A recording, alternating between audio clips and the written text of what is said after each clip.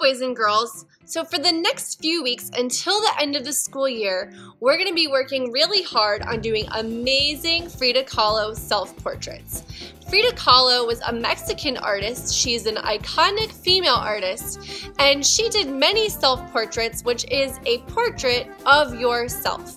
So one of the things that she is very famous for is her unibrow. So her eyebrows almost connected very lightly in the middle. So this is something we're gonna add to some of our portraits.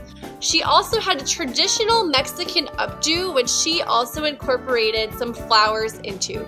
So you'll see that in a lot of the examples that I show you of her portraits.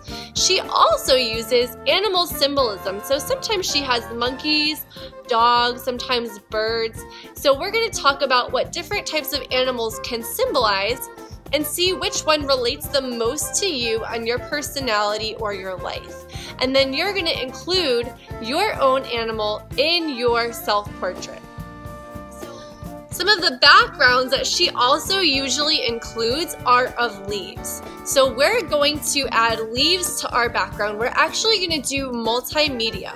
So we may use colored pencil, we may use marker, we may also use oil pastel. So we're going to be learning how to use mixed media and artistic processes in order to get the effect that we want for our own portrait.